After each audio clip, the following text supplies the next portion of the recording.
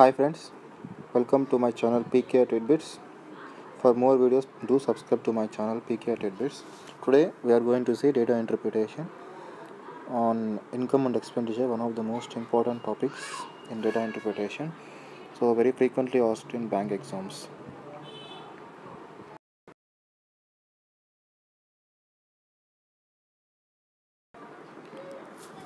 So in my previous video on income and expenditure data interpretation, I have discussed a few important things to remember before solving this type of questions. So please refer to that video for those important things. Now coming to this question, they have given two companies A and B during the period 2007 to 2013, and here company A is profit percentage of company A is represented by triangles, and profit percentage of B is represented by squares. Now the first question is, the expenditure of company A and B in the year 2008 was 16.5% lakhs and 20.8 lakhs. Now they have given expenditure of company A and B as 16 and those things. Then what was the total income of company A together? So expenditure is given and we have to find the income of those companies and add together. For company A, they have given us 100% is 16.5 lakhs. We have to find the profit percent of company A is in 2008 is 36%, so we have to find 136%. Here we get 16.5 lakhs into 136 divided by 100.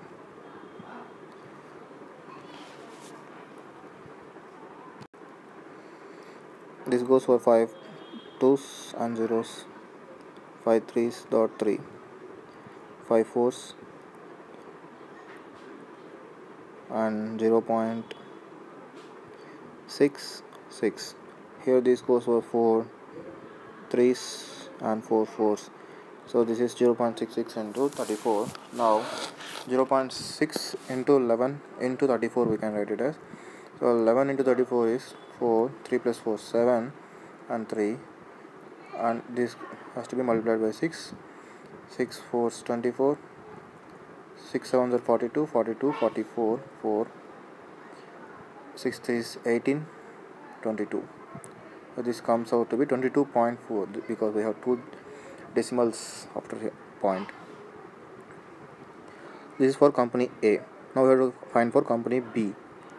So for company B, it is 100% is 20.8 lakhs. I mean, we have to find the 140%. It is 20.8 into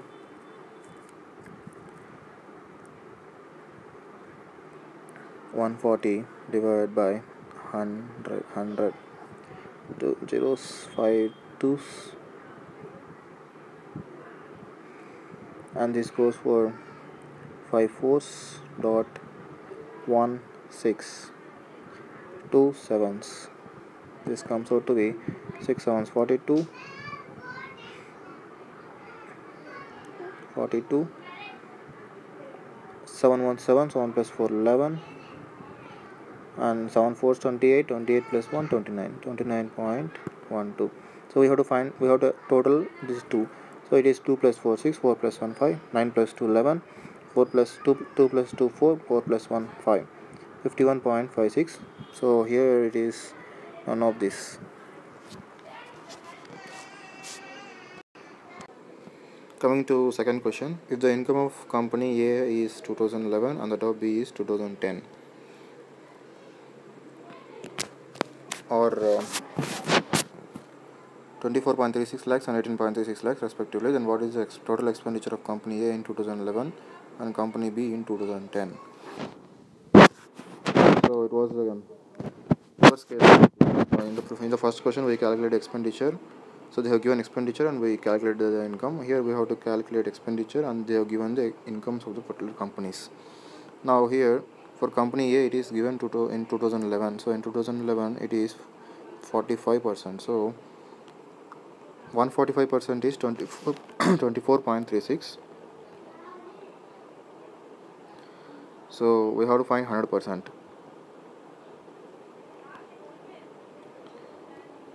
Now we have to find 100%. 24.36 into 100 divided by 145. So we shall calculate approximately in this case, and here this goes for 2 times and this for 9 times, so it is 29, and this goes for 20s.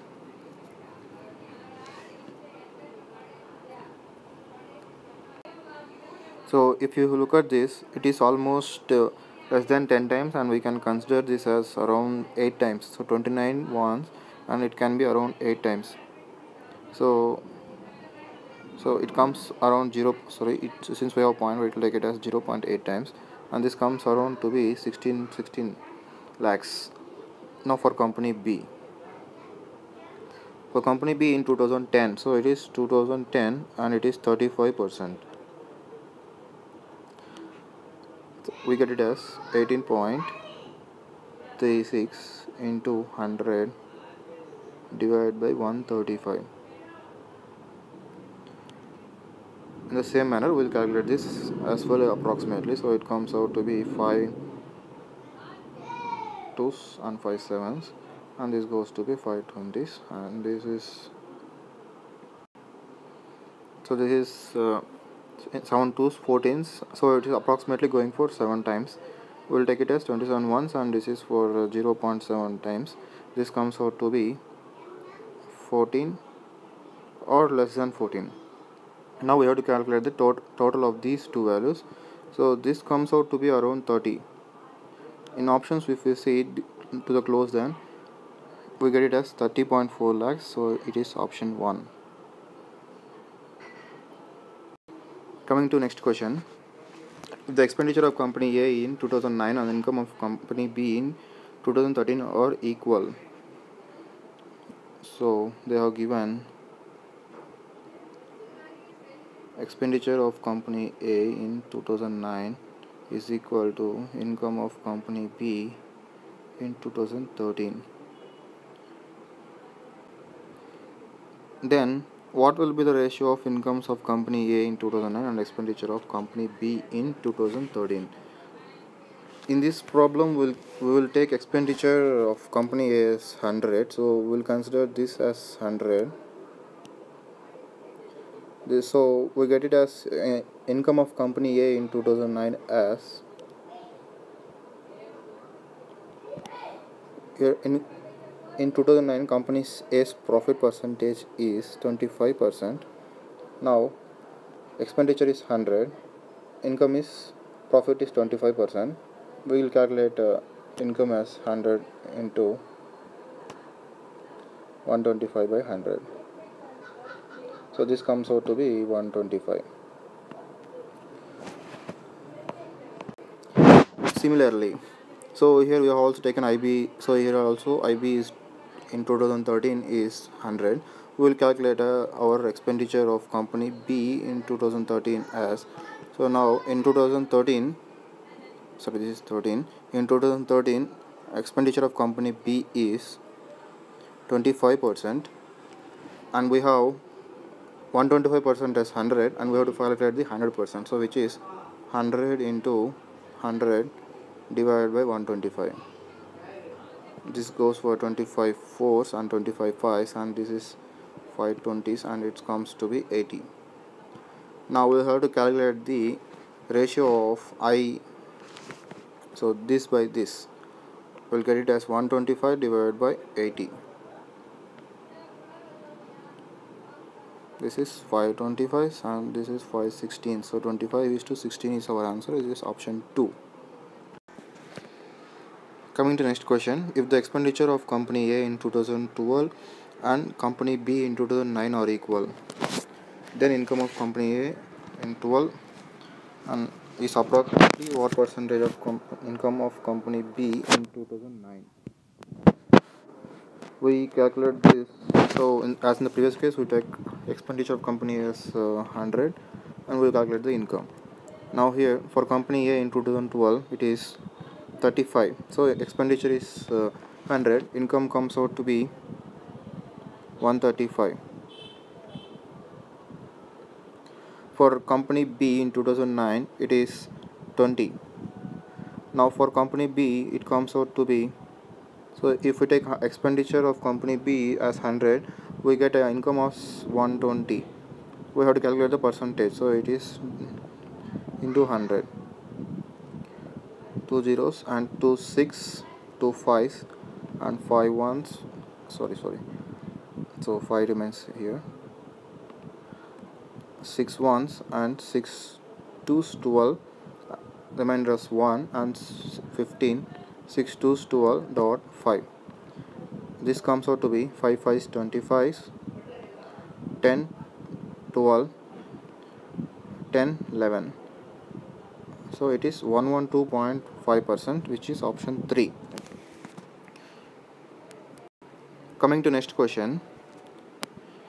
In the following years, in which year the percentage rise or fall percent profit of company B is maximum compared to its previous year? So we have to compare with the previous years. So if we look at the graph for company B, so from 2007 to 2008, it is 42 to 40%. So next it is 40 to 20%. So it is falling from 40 to 20%. If we take 100% as 40 and 20, so 40 minus 20 is 20 divided by 40 into 100. This comes out to be around 50%. Again from here it is 20 to 35%. So it is 35 minus 20. It is 15 by 20 into 100, which comes out to be 525, and it is 75%. Now from 2010 to 2011, it is from 35 to 50. So 50 minus 35 is 15, and it's divided by 35 since it is base value into 100. This goes for 5 threes and 5 sevens, and it is 7 ones and remainder of 3 7 fours. It comes out to be 12 1 4 3 4. So it is 42%. So this also less. So up to now we have 75% as highest rise here. Now falling. Now 50 to 45%. So which will not almost equal. It is almost less than 75%. And again it is 45 to 25%. If we take this, so it is 20 by 45 into 100. So 50% is almost comes to 22, and so it is less than 50%. So our answer, we have to calculate the highest rise or fall percent. So here in 2009 it has the highest rise of 75%. So our answer is option 2. That's it guys. Thank you for watching my video. For more videos, do subscribe to my channel PKR Tidbits. You can also follow me in Facebook at facebook.com/PKR Tidbits. Have a nice day.